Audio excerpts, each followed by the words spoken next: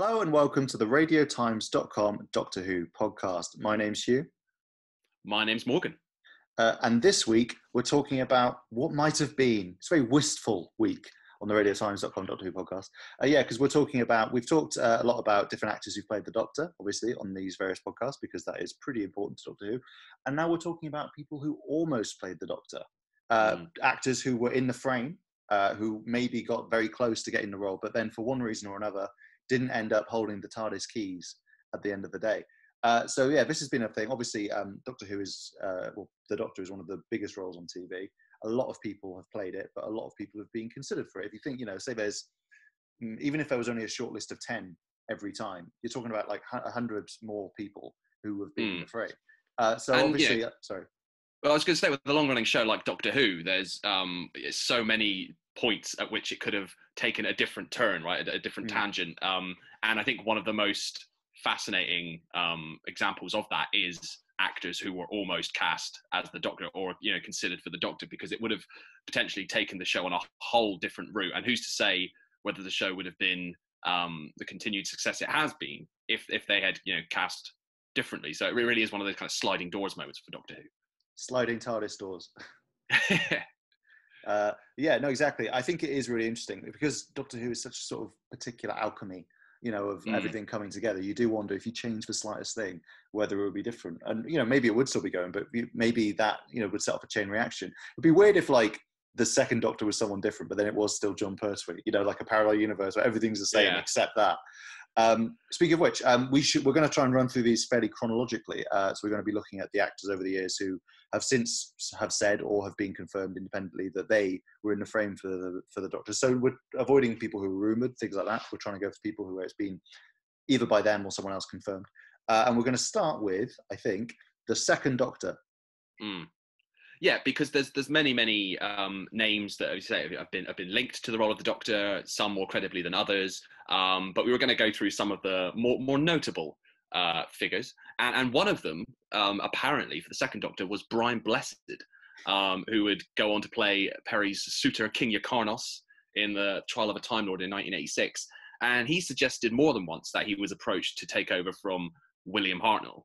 And I think the thing you need to remember with that is, at the time, he wasn't Brian Blessed in the way Brian Blessed.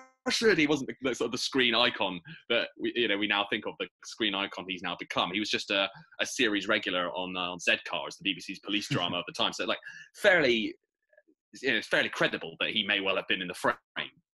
And I actually spoke to him fairly recently about this, and he was saying that Andrew Osborne, who was a BBC producer at the time, took me for a long walk, and he said, Bill Hartnell's very old and we want a young Doctor Who, which again does align with what we know happened. Blessed said he had a long meeting with the BBC as he weighed up whether to accept the part of the Doctor or to take on a different role he'd been offered, which was Porthos in a new BBC adaptation of The Three Musketeers. And apparently he said, I love Doctor Who, I love watching it, but I don't see him the way you see him. Now, his ideas for how he wanted to portray the role allegedly involved donning makeup to make the Doctor Chinese, which were quickly, thankfully, shot down by BBC producers. Again, Blessed said they nearly had a heart attack. It absolutely scared them to effing death. So I went off and did The Three Musketeers, which it sounds like a lucky escape to me. That talking about sliding TARDIS doors moments, I think that would definitely. I don't think classic Doctor Who would be held in the same regard as it is now if they had gone that route. I think definitely the Patrick Troughton second Doctor was the right way to go there. I mean, it makes you think. I don't think we'd be doing a Doctor Who podcast except for, hey, remember all these incredibly racist shows that were cancelled in 1963 or 1966 rather. I love the idea. I mean, they've had like you said, there was a bit of a narrow escape. I mean, clearly it was never that close to happening in terms of, even then the BBC were like, no dice. Yeah, but let's not pretend that Doctor Who goes entirely untouched by of course. by old-fashioned attitudes and approaches. Unfortunately, there are examples of white actors wearing makeup to play a different race, which now is kind of frowned upon, of course. But if it were to be the lead character of the Doctor doing that, it would have such a such a more profound impact on the show. Like you said, I think it really would have taken it down a very different path. Allegedly, Peter Cushing also turned down the role of the second Doctor, which would have been a real mind bender. Having the big screens Doctor Who, then becoming TV's The Doctor would have been really interesting. That would have been great though, because then you could have really worked the movies into the to the canon somehow. Yeah, I mean that would have been really cool. I kind of like that idea. Like, I guess it's a little like, Peter Capaldi having been in Doctor Who and then being in Doctor Who, and same with Colin Baker. Like, I do kind of like when they kind of bring them back, and then sometimes they make up a weird sci-fi reason. I'm sure they could have made up a weird sci-fi reason how the Doctor gets a chameleon arch. It's all fine. Yeah, no, like if they didn't, then the fans would have done. As to the fans would have explained why Peter Cushing was playing two different versions of sort of the same character. I think it would have been interesting to see Peter Cushing do it on TV, just as well to see if he took a different approach. That's a good point. Yeah. Yeah, if it would have been, because his Doctor Who in those movies that we talked about quite on a recent podcast was very much framed within it being sort of very family friendly adventure. There wasn't much room for the sort of the darker sides of the Doctor's personality, so it would have been interesting. And we know Peter Cushing could do that stuff because he had a great sort of backlog of performances in horror movies. So it would have been interesting to see had he played a different type of Doctor. Bring a little bit of Grand Moff Tarkin to his Doctor, perhaps. Yeah, that would have been really cool. Who's next on the list? Who's the next almost around? So again, someone with a previous connection to Doctor Who, and in fact, to a connection to those Peter Cushing Dalek movies. Bernard Cribbins. He played Tom Campbell in Dalek's Invasion of 2150 AD, opposite Cushing, and later, of course, played Wilf Mott opposite David Tennant, and he apparently was up for the role of the Fourth Doctor. Wow. I mean, when you think of how iconic Tom Baker is, that's one of those things where you're like, would Doctor Who be in the same state now? Like, I don't mean that in a bad way, like but I called him Wilfred Cribbins. Bernard Cribbins. That's how good an actor he is. They meld together. He disappears into the role. Or at least half into it while keeping his surname. He is a great actor. I think he would have done a great job, but you think something about Tom Baker in that part really made the show sing and, made it internationally recognizable.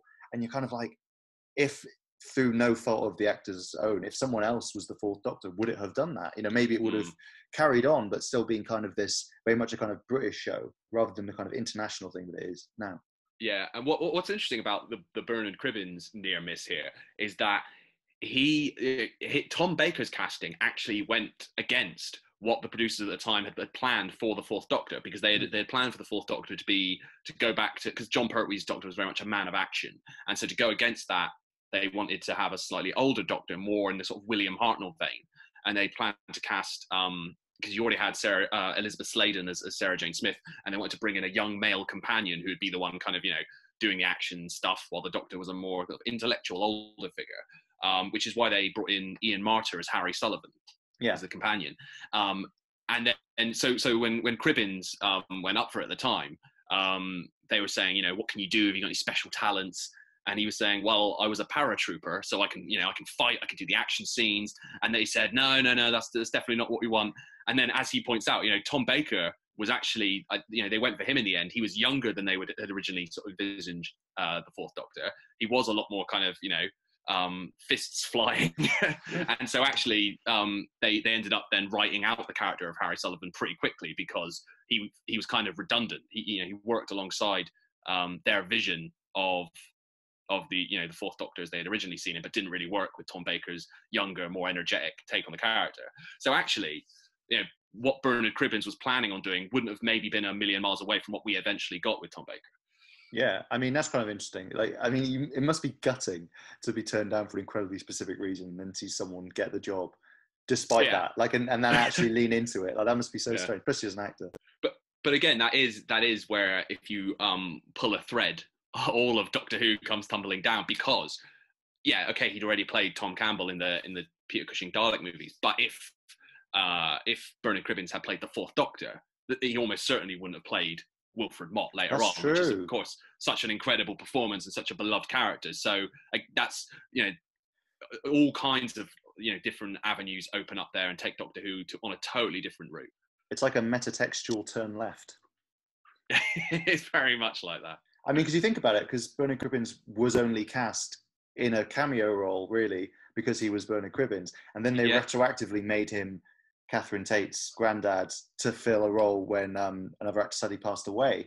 So you're kind of like, what would have happened there? They probably would have maybe recast that part instead. Do you know what I mean? Like, he maybe wouldn't have been there in the first place. They maybe wouldn't have had that part in that Christmas special. Like, Wilfred wouldn't even exist. No, his whole association with Doctor Who is fascinating, really, when you think about it, where he played one character in these Dalek movies, then he was almost the Fourth Doctor, then he appeared in Voyage of the Damned in a cameo, just a one-off little fun little role, and then because of a sad turn of events, then ended up becoming almost like a series regular on Doctor Who, as Wilf. So yeah, it's so many of these kind of sliding doors moments for Bernard Cribbins. Who's next on the list? Who's our next almost Doctor? So the next almost Doctor is, so we're now looking at the transition from Tom Baker into the Fifth Doctor, who was eventually, of course, Peter Davison, but apparently Richard Griffiths, who's known for History Boys, Withnail and I, many more roles. He was apparently up to replace Tom Baker and was, again, apparently being eyed to replace Sylvester McCoy. There's a lot of talk that Sylvester McCoy had planned to maybe leave after doing one more year of Doctor Who, had it continued past 1989. And again, Griffiths was someone that was maybe being eyed by producers, but prior to that, had been considered for the Fifth Doctor. So again, that's someone who, interestingly, was up for it, at least considered by producers not once but twice, and just never got the role. And it's interesting because you do feel like, obviously, with the Fifth Doctor, this went in a different direction. You do feel like if the show hadn't been cancelled, maybe he would have got that role, and then someone else would have followed him. I mean, it might have been that he wouldn't have anyway, but I think it's possibly likely. I mean, we talked about whether it was good for the show to be cancelled or not when it was, and I think we kind of, arguably, we said like there was definitely some positives in a previous podcast, and you do sort of feel like he would have been amazing and would have turned it around, or maybe he would not be well remembered because he would have ended up being the last Doctor. Do you know what I mean? It's really weird to think how it could have all gone. It's really interesting. Yeah. So next up, some potential Seventh Doctors, which of course ultimately the role played by Sylvester McCoy. Apparently Andrew Sachs of 40 Towers fame. Yeah. I didn't know that one. He's up for it. But also an interesting one, Dermot Crowley, who is now best known for playing Schenk, Luther's boss on Luther. He was up for it as well. Which, when you consider the degree to which the casting of Sylvester McCoy really shaped the Seventh Doctor, is interesting. Like a lot of Sylvester McCoy's own sort of energy and his performance is shaped by his own quirks and things like playing the spoons and all of that. It feels so, Seventh Doctor, that role feels so kind of tied to Sylvester McCoy. It's difficult to imagine exactly how that would have worked, and the relationship between the Seventh Doctor and Ace later on works so perfectly with the two actors they have in Sylvester McCoy and Sophie Aldred. It's almost one of the hardest ones to imagine someone else stepping into. I'd say though, I feel like all the Doctor actors kind of mould it to a certain perception of what they are. Like if you think of like William Hartnell was kind of playing a slightly different character to somebody done before, but definitely playing on his own like personality, and Patrick Troughton more so, and then like Tom Baker is very much it, like we said, he completely changed their vision for the Fourth Doctor. And then when you get to the modern series, like you feel like Jodie Whittaker's more like herself as the Doctor than she was in other shows like Broadchurch, and David Tennant is very much, he's not himself, but he's kind of, it's a very him character compared to other ones he plays.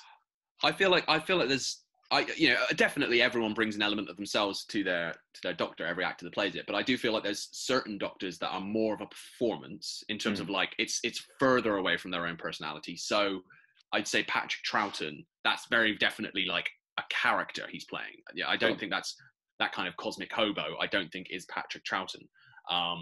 And there's a few examples of that. Whereas I think there's some that are more like an exaggerated, more eccentric, more alien version of the character's own personality. And Tom Baker is maybe the ultimate example of that, where he is quite eccentric and alien. Anyway, so it's kind of this perfect mold. But I think you're right in that, like, it feels like Jodie's Doctor is very much, you see a lot of that kind of enthusiasm and that the fun energy in Jodie herself. I think Paul McGann, that's the Eighth Doctor's clearly, it's more similar to the Second Doctor. That's more like a performance. That's true, actually. You definitely see the difference there. It just, when you were saying it, I was thinking about it, I was like, God, I was thinking there's so many Doctor Who actors who are like, more like what I would perceive their personalities to be than with almost any other role, because it is such an unusual role where you're kind of like a mascot as well as a character. You're sort of like a mascot and a brand, and like as well as your performance. I think there needs to be a bit of you in it. Yeah, well, and also, each actor who plays the Doctor is asked to reinvent it, right? And so, and to do something totally different, not just to their predecessor, but to ideally everyone who's played the role before. So with each recast, that becomes harder and harder to do. And, so if you're trying to go, okay, what character traits can I bring to this? What, that's really tricky. Whereas if you just go, well, there's no one else quite like me, so I'll do it like me, that's kind of the easiest way to find a new Doctor. Definitely. I was thinking when you said it's getting harder and harder each time, because there's so many before you, I was thinking, and yet immediately on the second go, Brian Blessed was already up for the changing his ethnicity. Yeah. You don't need to change it that much, Brian. Please no. So yeah, it is interesting, like you say, with the Seventh Doctor. That is definitely one of the ones where you think you can't even picture that. You can't picture, and then that sort of shapes the whole series as well because of the way that Doctor was. And again, I mean, going back to, was it right for it to be cancelled, blah, blah, blah. Would things have gone down the exact same way? We just don't know. It's really interesting. Yep. And then, of course, when the series came back for the 1996 TV movie, this is something, you get into sort of modern television production, and we it's a lot easier to kind of source the names of people who auditioned and so on. There's a lot of documentation around the TV movie, and there's a long list of really interesting names who went up. Apparently, either went up and auditioned for the role of the Eighth Doctor before Paul McGann got it, or at least on a long list at a certain point. So you had Rowan Atkinson was apparently considered, who of course would later play the Doctor in Curse of Fatal Death. Liam Cunningham, Sir Davos from Game of Thrones. So I've heard that he was the kind of the BBC's preferred actor. Really? He was the one that they kind of put forward, and then it was the Americans who were like, no, we need someone a bit sort of more of a kind of romantic figure. I mean, obviously Liam Cunningham did end up being in Doctor Who many years later in Cold War. So he got in the end. He got in the end. I think he would have been a really interesting choice because particularly if you think of him in Game of Thrones, he does have that kind of that warmth and that charm. Like, I think he would have actually been a really great Doctor. I think so too. I think we would have discovered him. I mean, obviously he'd been acting for a long time. Game of Thrones, it feels like, kind of introduced him to a wider audience. Maybe that audience would have discovered him earlier if he'd, been in Doctor Who. And, you never know. But the difference with a lot of these actors versus the classic series, incidentally, is that they could still play the Doctor later on, which is actually kind of one thing that happened to one of the prospective Eighth Doctors, didn't it? Yeah, so well, Peter Capaldi, who whatever happened to him? Fan. I mean, famously though, a fan of Doctor Who from childhood. He, sort of card-carrying member of the Doctor Who fan club, but he actually turned down the chance to audition for the role of the Eighth Doctor. So after Series 8 had aired in 2014, he revealed, "I knew I wouldn't get it. I loved the show so much that I didn't want to have anything to do with it unless it was going to be me." Like definitely him playing the part. He said, "I didn't want the disappointment, going through all the palaver, jumping through hoops for something I would never get." So it's like he wanted it so badly that he couldn't risk sort of, it was the hope that would have killed him. He couldn't risk going up for it unless it was definitely going to be him. And because it was, a co-production with Fox, it was a kind of US-UK collaboration. He said, "I knew they would go for somebody who was well known," which Paul was, and he was fantastic. So I said to my agent, "Thank you very much, but I don't want to go along," which is incredible when you think, A, that he later played the Doctor, but B, that he loved it so much. He was such a fan, but he was just like, "No, if it's not definitely me, I don't want to even like contemplate that because it would be too heartbreaking when I don't get it." Maybe he was also being incredibly polite to avoid saying, "I thought the script was terrible." Well, yeah. I mean, I love the TV movie, but the script that they were auditioning with was bad because Paul McGann's audition, it's out there, and his performance is incredible. But that early draft script is not good. Mark McGann, interestingly, auditioned Paul McGann's brother, which must have made for an awkward Christmas. Yeah, it was a chilly meal. Robert Lindsay, Eric Idle, Wow. Rick Mail apparently, and Anthony Head, a pre-Buffy Anthony Head. Like, just so again, you're pulling these strings. This would have been just before he landed his role of Giles in Buffy the Vampire Slayer, which he's someone who's been talked about many, many times, as potentially, a candidate to play the Doctor. I think he would be a great Doctor, but if we'd had him as the Doctor, we probably wouldn't have had him as Giles and Buffy. So, well, or he would have left randomly, because he was playing a character in Jonathan Creek for the first couple of episodes just before he got Buffy. Yeah. And he left Jonathan Creek and they recast the role. So maybe he would have done the same thing. They would have just been like, nah, don't fancy it. You'd like to think that they would have tied him to a series contract if he had starred in the TV movie. But imagine if he played the 8th Doctor in the TV movie, and then it got greenlit to a series, and Head was out of there, and they go, oh, we have to regenerate again. This is just embarrassing. Yeah.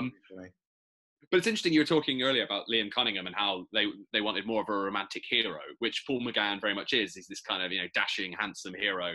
And some of the actors on that list kind of would have fit the bill. Like, I think Anthony Head could have definitely done that.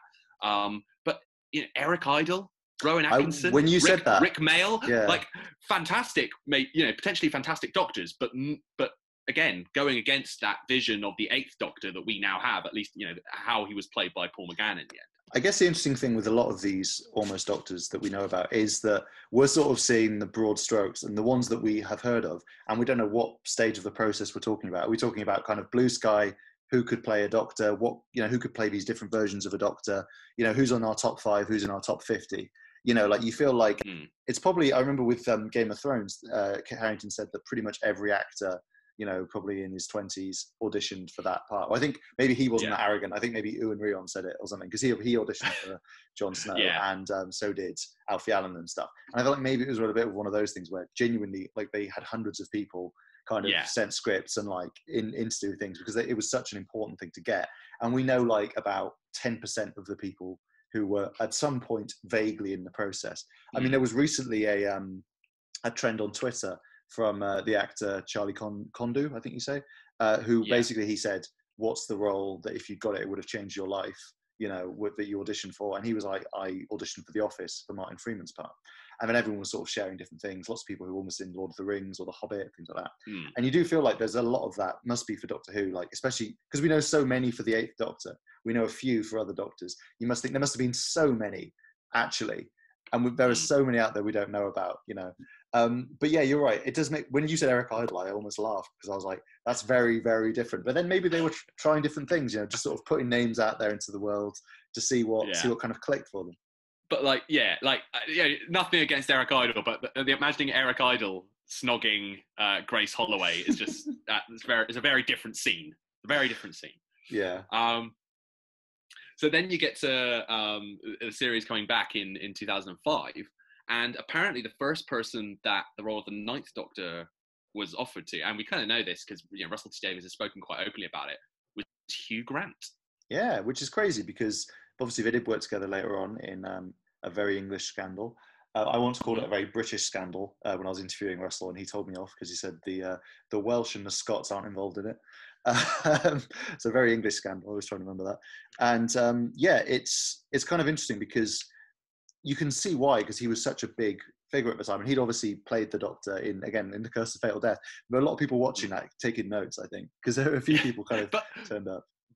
But he's great. I know he's only in it for about 10 seconds, but he's really good in that snippet in Curse of Fatal Death. So you can, apart from the fact that, yes, he's Hugh Grant, enormous movie star, he's good at playing the Doctor. We know that.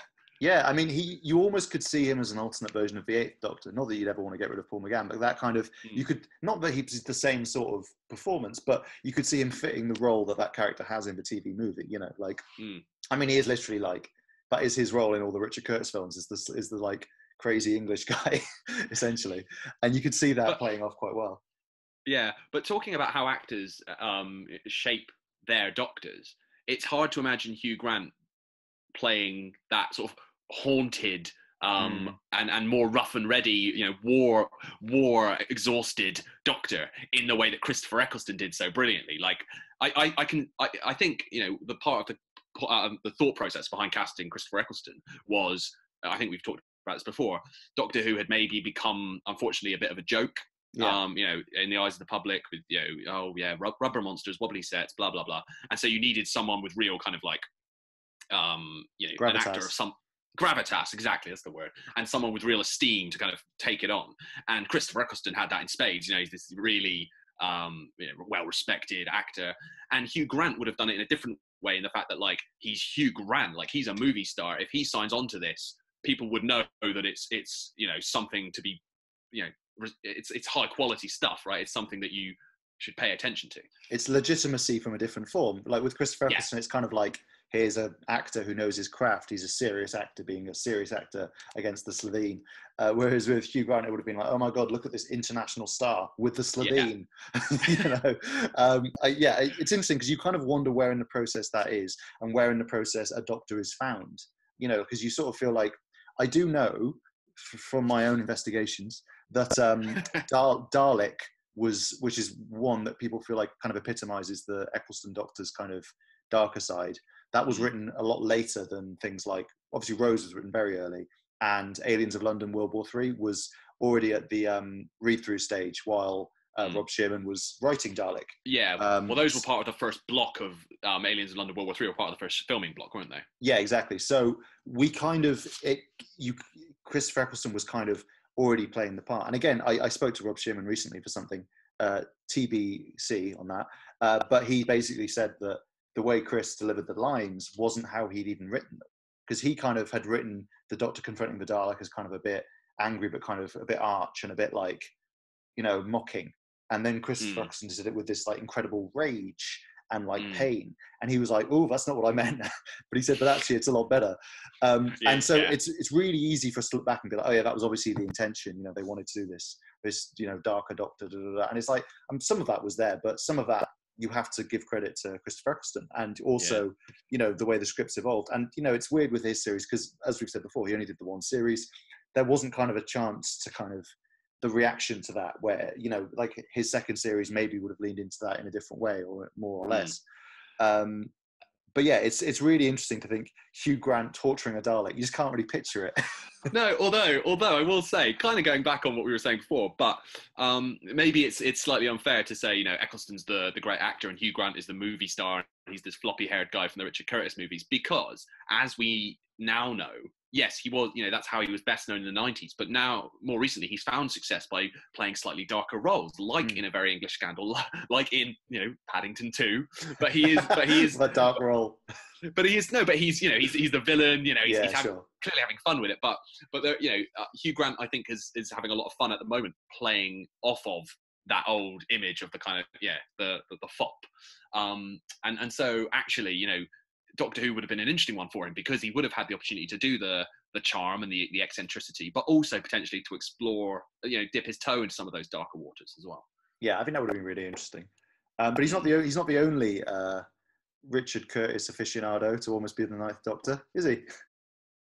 So, in case you haven't guessed by now, Bill Nighy was it was sort of, I don't know if this has ever been like officially confirmed, but I remember it came out that he was definitely on Russell T Davies' list, right? He was one of his preferred choices. And then, of course, famously, there was a notable newspaper of the time went with the wrong Doctor and announced that Bill Nighy was going to be the Ninth Doctor, and then quickly, I think by the morning, it was something like the morning edition announced Bill Nighy, and then the afternoon edition. That would be a collector's edition for any Doctor Who fan now. Get that one framed on your wall.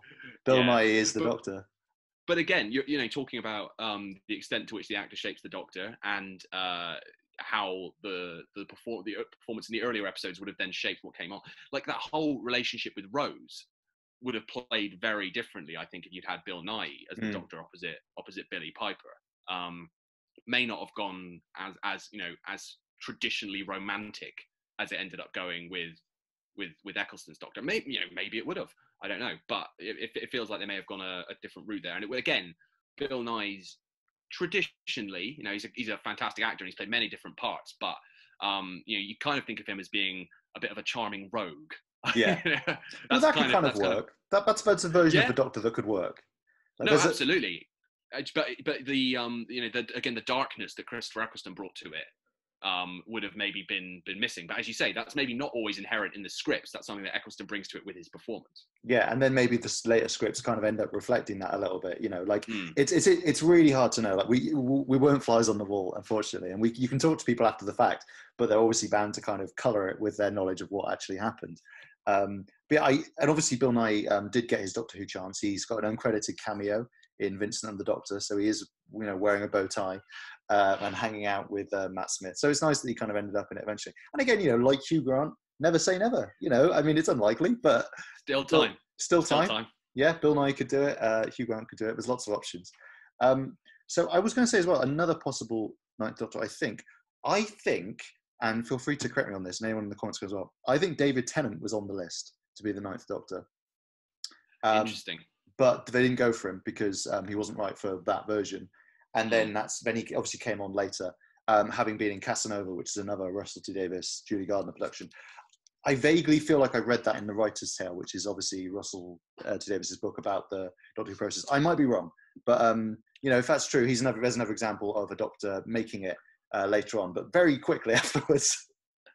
Like immediately afterwards. And I've said it before, but I think one of the best transitions in terms of how it impacted Doctor Who's success was having Christopher Eccleston for Series 1, re-establishing the credibility of Doctor Who. And then, as much as it would have been great to have him stay on for longer, then having David Tennant come in as the more sort of straightforward romantic hero to then take the series to a new level of mainstream success. I think that was so perfect. And I think arguably having David Tennant lead Series 1, he maybe didn't have the star power and at least in the eyes of the public at the time. You know, he wasn't known as this as you say, an actor who really cared about his craft in the same way as Christopher Eccleston. Whereas, replacing Eccleston and coming on as this, as I say, this more traditional romantic hero, taking the show to the next level, that transition worked perfectly, and to kind of meddle with it, I think would have been potentially dangerous. Yeah, I mean, with hindsight, we can definitely see it worked out properly. As far as we know, David Tennant was the only person in the frame for the 10th Doctor.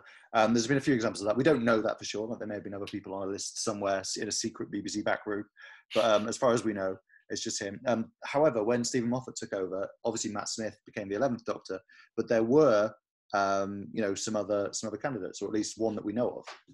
Well, yeah, so Stephen Moffat hasn't named names, but he has said that he was sort of addressing diversity on screen in Doctor Who, and he said that he did offer a black actor the role of the Doctor when he first started, so the role of the 11th Doctor. He didn't name names, but Chiwetel Ejiofor is a name that was doing the rounds at the time, and so many people have made the link that he was the actor who was offered it, and we believe turned it down. Yeah, which is really interesting because obviously he's been in some really big films like 12 Years a Slave and things like that, Interstellar, and he's pretty successful in his own right now. He's a movie star, so you kind of think, why would he do it? But also it's such a big and unique part, and obviously it would have been like a big step forward for inclusivity and things like that. So you can see why it's a little like Sacha Dhawan becoming the first actor of colour to play the Master. Like, there's a kind of other side to it. And I do think would have been quite interesting. But again, it's another one where I'm like, I think Matt Smith did such a good job coming in as this kind of younger Doctor that it feels like it's hard to imagine how Chiwetel would have done it. Also because I think Chiwetel is quite a good, I say we're friends. We're not friends. we're not close. But he always it feels like he kind of vanishes into his roles quite well, if you know what I mean. So it's hard to kind of imagine what his Doctor would have been like in a way that it is with other actors. Also because he's not really done anything that I can think of that's that similar. But it's interesting what could have been. And it could be as well that, he wasn't actually the person, because every time there's a new Doctor coming, there's always these sort of high-flying rumours, like Tilda Swinton is going to be the first female Doctor and things like that. And it's like, no, she's not. she's got a lot on. So it could be that it was a different actor Stephen Moffat was talking about, and it wasn't Chiwetel Ejiofor at all.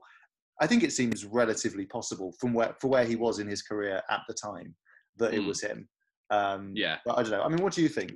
Do you think he would have done a good job? Yeah, no, he's clearly a fine actor, and I think he would have made as you say, it's hard to. I think he would have done a good job. It's hard to imagine exactly how he would have played it because, as you say, I can't really think there's nothing that springs to mind in terms of roles he's played in the past that's anything even equatable to the Doctor. You know, when you see David Tennant in Casanova, and he's this kind of eccentric, swaggering hero, but you know, he's this flawed hero. You go, well, it's basically the same performance, right? And it's so similar. That's like right down to the voice, and that's no dig at David Tennant, because essentially Casanova was his audition for Doctor Who. So they were like, you imagine they probably went, like you did it in Casanova, just do that, but with aliens. Well, that's basically what they said for his voice. Certainly, they said do the same voice you did in Casanova. It's like when you watch Casanova now, that he goes the well thing that he does in Doctor Who all the time. Like, it's like so similar. Anyway, sorry. Yeah. Whereas Chiwetel hasn't really played a Doctor-ish role, so it's hard to imagine how he would have done it. And again, like, you hear Chiwetel Ejiofor as the 11th Doctor, and you sort of imagine him in the tweed with the bow tie, and you go, well, that sounds strange. But actually, like, of course, he would have done it totally differently, and like, he would have taken a different approach to the material for the 11th hour, which then in turn would have totally shaped the 11th Doctor's era in a totally different way, and it wouldn't have been Matt's Doctor just played by someone else. It would have been a whole different thing. So, you do sometimes think it's what would have been, because looking back, Matt's Doctor actually, as much as people were like, oh wow, he's a big change, he wasn't temperamentally that different to David Tennant's in some ways. Like, he was a kind of young brown-haired guy who had a slightly romantic, you know, relationship with at least one of his companions, and who wore like a nice suit. Obviously, he kind of evolved over the course of it, and he was always a little bit weirder and more nerdy. But when you put them together in The Day of the Doctor, it is a bit like, yeah, they're quite similar. And you feel like Chiwetel would have done such a different performance. Like, it would have been more of a contrast. But then, you know, would that have worked for people? Because it was a real wrench for people when David Tennant left, and maybe you kind of needed somebody who was in a similar kind of vein. Yeah, I think so. David Tennant was wildly popular, and so you want someone who's sort of different, as the Doctor always has to be, but maybe not that different, because because David Tennant was so wildly popular, and also Matt's 11th Doctor very much evolved. So maybe he starts out as something slightly closer to Tennant's 10th Doctor, slightly, you know, he's slightly laddier, you know, in the early episodes, and then he becomes a lot more kind of like professorial. Later on, when Matt's Doctor is then established, and he can take it in a slightly different direction. Definitely, yeah. I think I kind of love how Doctors can evolve. I think it kind of works as well, because you imagine that he would have kept some of his, you know, former self's personality, and then maybe would have matured in some way. Yeah, no, it works. Works within the canon. We'll make it work. We'll twist it. We should probably also talk about who may have been Matt Smith's successor. Instead of Peter Capaldi. So I know this one, so I'll talk a little bit about this one, because go for it. This was just the time I was starting at Radio Times. Actually, this all kicked off. Basically, the big rumor was that Ben Daniels of The Crown and House of Cards and various other things was going to be the 12th Doctor, to the extent that one of my colleagues, had prepared loads of Ben Daniels is the Doctor, who is Ben Daniels content for the big launch, and then she went along to the launch with a proper TV show where Peter Capaldi came out with smoke and lights and stuff, and Rufus Hound was there for some reason, and Zoe Ball hosted it, I think. And yeah, basically it was not true, and Ben Daniels kind of made a joke out of it, like, oh, I'm in my dressing room, a Scottish man's just whacked me around the head, what's going on, but supposedly you're kind of like, oh, Ben Daniels was just sort of playing along with the gag and doing the BBC a favour almost. But actually, you've since told me that there was maybe a bit more to it than that. Yeah, well, no. So Ben Daniels gave an interview, after Peter Capaldi had been cast, and he was, quite freely admitting that, according to him, he was on a shortlist at least. Yeah, that his understanding from his agent was that it was definitely on the cards that he could have been the 12th Doctor. And I don't think it's entirely out of the realm of possibility, because very much the understanding is that Peter Capaldi was Stephen Moffat's only choice for the 12th Doctor, certainly his top choice. He really wanted Peter Capaldi. And I don't doubt that that's true, but I find it difficult to believe that there weren't a few other names on a list somewhere, like you say, in a secret in case he said somewhere. No. Yeah, right. You're not going to put all your eggs in one basket and go, okay, it's definitely this guy Capaldi, and then he turns you down, and you go, well, who's Plan B? And you go, we don't have one. Like, I just don't. With a show as big and as important to the BBC as Doctor Who, like, even if Stephen Moffat was like, for me, it's Capaldi or no one, I don't believe he wouldn't have been sort of pinned down and go, yeah, but who do we ask if he says no, or if he can't do it because of a filming clash, or there must have been some other possibilities, and it seems like Ben Daniels was one of those. Yeah, and I think he said in an interview that he very much got the sense that there was another guy who was head and shoulders the favourite over anyone else. Yeah. So there's probably still a lot of truth in the idea that, yes, Peter Capaldi is the guy, but, you know, could draw me up a short list of other potential people who could kind of, you know, follow in Matt's footsteps, kind of thing. Yeah, and Ben Daniels, I think, very much fits the mold. You know, you're talking about actors who would have done it totally differently, but actually, if you think of that character of the 12th Doctor, Ben Daniels kind of fits the Capaldi mold. You know, they're sort of, you know, broadly the same age. You could imagine him sort of playing a darker Doctor. He would have been quite a significant contrast to Matt Smith.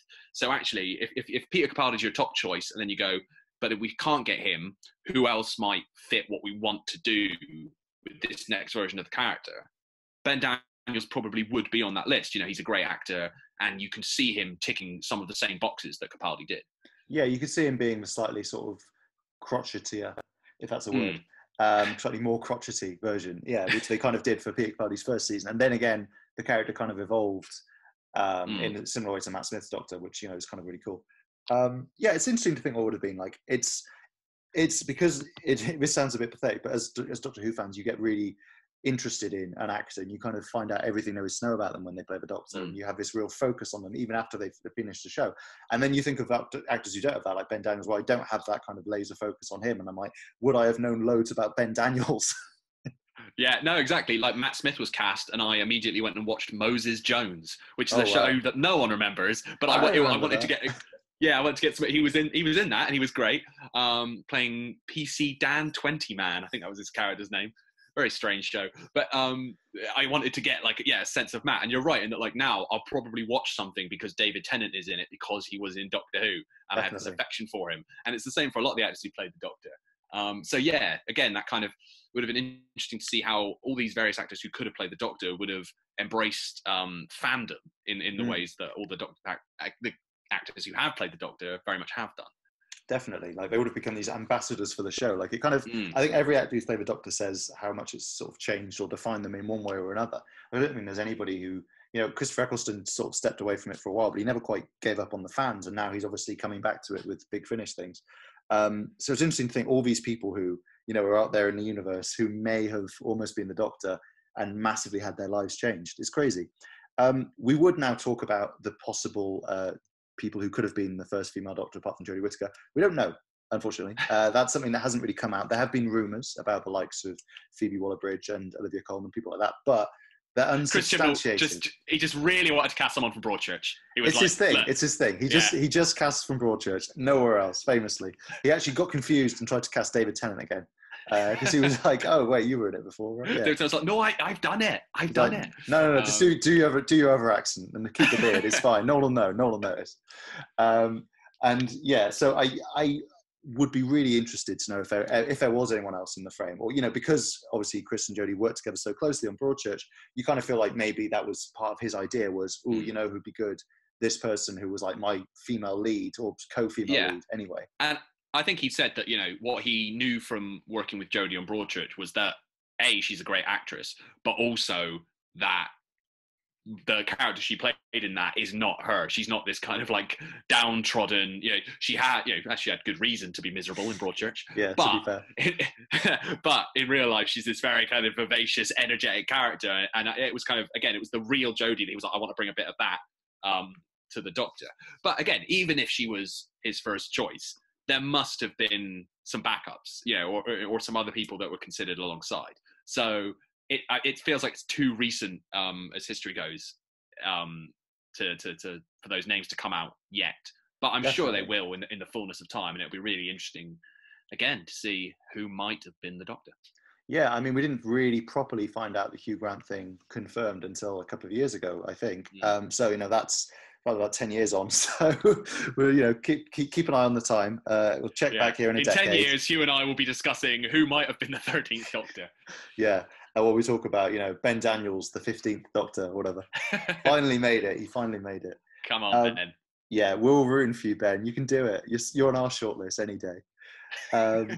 But, you know, who do you think should have been, you know, an alternate Doctor? We're talking to the listeners. You know, would you would like to see Ben Daniels as the 12th Doctor, would you have liked to see Chiwetel Ejiofor as the 11th Doctor, or any of the other names we've mentioned on our list? Would you have liked to have seen Eric Idle as the 8th Doctor? Someone out there's got to be like, yeah, come on, would have been great. Yeah.